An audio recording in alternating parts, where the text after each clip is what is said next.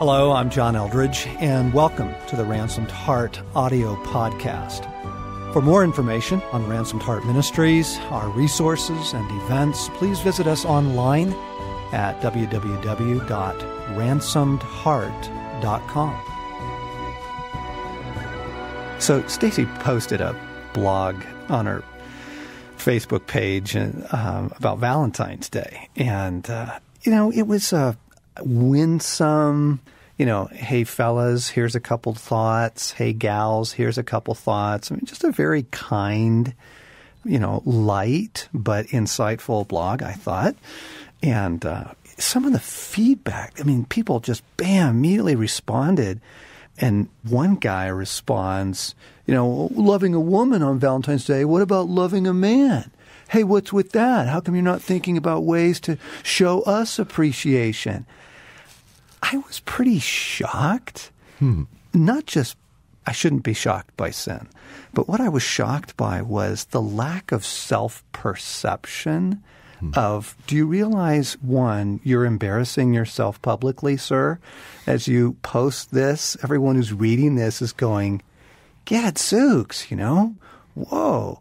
But even more, I just want to say, wow, like where does relating well fit into your worldview? I mean, you're about truth, and you're about setting Stacy straight, and you're about, gender equivalency or something, fair's fair. I don't even know what the motive was, but I just want to pause and go, do you realize that the way you are relating is doing damage?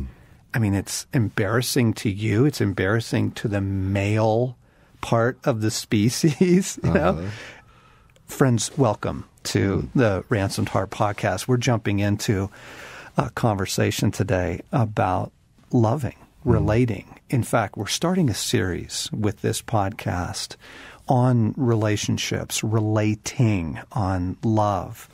And this was Craig's suggestion, and I think it's a home run. The verse that came to mind this morning, maybe is kind of the theme of what we're after, is this in Philippians chapter 1, verse 9. Paul says, "This is my prayer, that your love may abound more and more in knowledge and depth of insight." Okay, so that you may be able to discern what is best and may be pure and blameless until the day of Christ. What I love, Craig, is, yes, love, but not just in a generic, blasé, kind of typical, yes, oh, yes, right, I need to love. Paul's saying, look, you need to mature in your loving. You need to mature in your relating with knowledge and depth of insight. What's your reaction to that?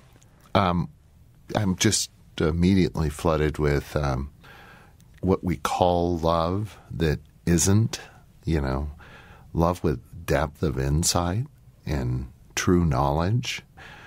I'm just thinking right now, a number of people recently I was with, and my posture was endure.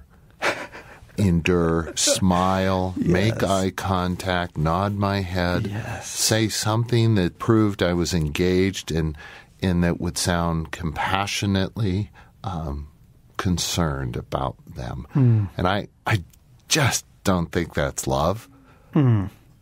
Craig, you said something a couple of years ago that just kind of blew me away and unnerved me a little bit too. You were talking to our team here, and you were saying that the best, help me with this, the best proof of our spiritual maturity is how we relate. Yes.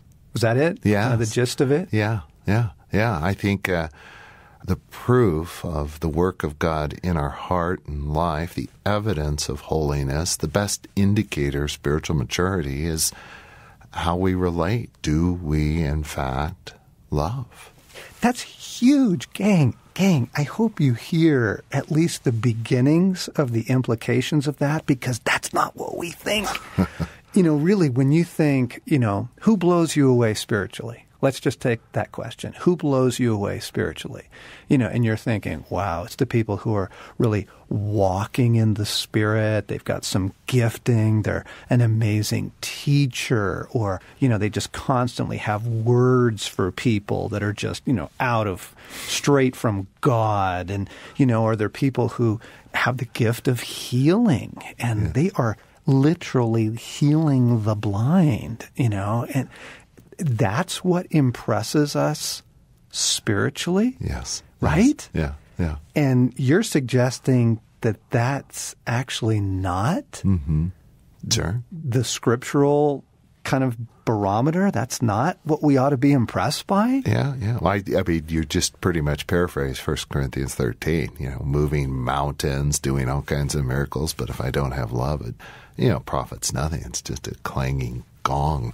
I tell you, John, the thing that jumps out at me is when I see you or someone else just being kind, immensely kind and forgiving and merciful to someone who just tried to take your head off, or real aggressive, or, it's that fruit. You often say this, you know them by their fruits. What's the preeminent fruit is love.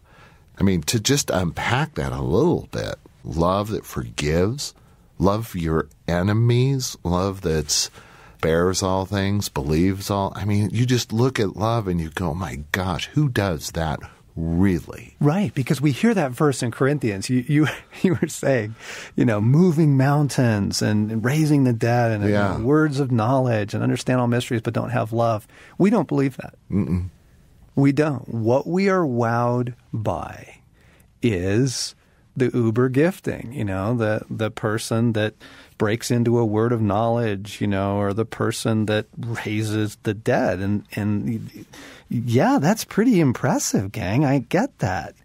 But Paul is saying, look, I know that's amazing stuff. In fact, it is a book on spiritual gifts, right? Corinthians is, and among other things. And he's saying, look, I know that's all impressive, and I want you to pursue the gifts. That's all good. But gang, the best proof, the test of anyone's spiritual maturity is not their gifting. Mm-hmm.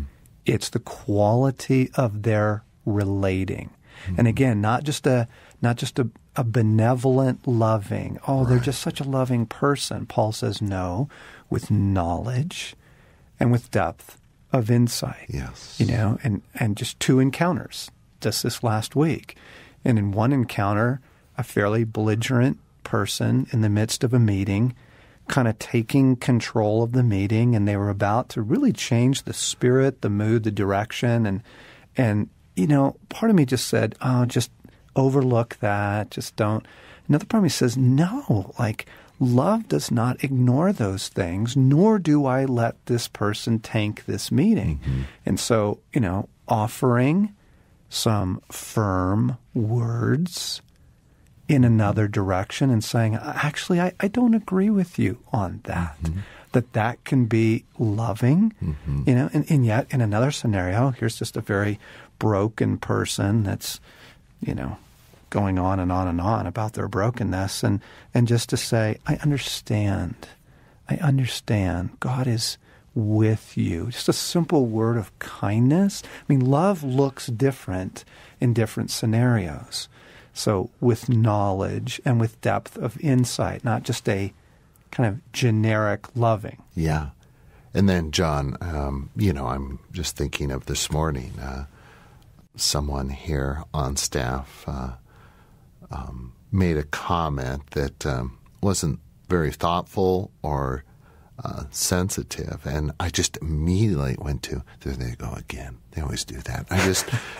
It's like for this day, I just want to avoid that person. Yep. Just punish them. Yep. But then, how about someone who's been abused or someone who's been betrayed on a deep level? They're called to love. And I know little about this. Yes. So here's the mind blower, friends. We are made in the image of God, which means we're made in the image of love, right? God is love. And whoever loves lives in God and God in him, 1 John. right? Whoever loves lives in God and God in him. We're made in the image of a relational God. And you look at the scriptures and you start thinking through all of the relational commands, right? Bear one another's burdens. Paul says, love one another sincerely from the heart, meaning no faking it, all of the, forgiving one another and exhorting one another. And then, then at times, Paul's really hard words to the churches, Jesus's really hard words to the churches in Revelation, and 2 and 3, the words to the 7 churches. I mean, loving well, loving truly, how you relate, the quality of the relationship you offer is at the core of the scriptures, the core of the Christian life, the core of God. Mm-hmm. And can we just talk about the fruit of it? I mean, you want a great marriage? Mm-hmm. Learn to love. Mm-hmm. Like, you want a great family life? You want your kids to love being with you once they're adults and have their families? Well, what's the quality of the relationship you offer? You want a church that's flourishing? It's not going to be the gifts, gang. I've seen giftedness blow churches apart. It's the quality and the kind of relating that you are offering one another. Yeah, I think it's at the core of our desires too, John. I mean, what is it we most deeply long for? It's ultimately relationship with God, relationship with others. I mean, the context we were designed to live and function in is one of love, relationships. Huh. Okay, I think that's fascinating. Something just fell off the shelf in here. It was an elk antler, and like the enemy is not digging this here. Right. Can I just enjoy the earthquake for a minute? Yeah, I mean, you make a comment and the whole thing, the building falls apart. Yeah. It is our deepest longing. Gang, here's another way of getting into just the introductory thoughts on this. Your greatest joys? Yes. Your greatest sorrows? Yes. You guys were asking me just this weekend what's bringing me joy.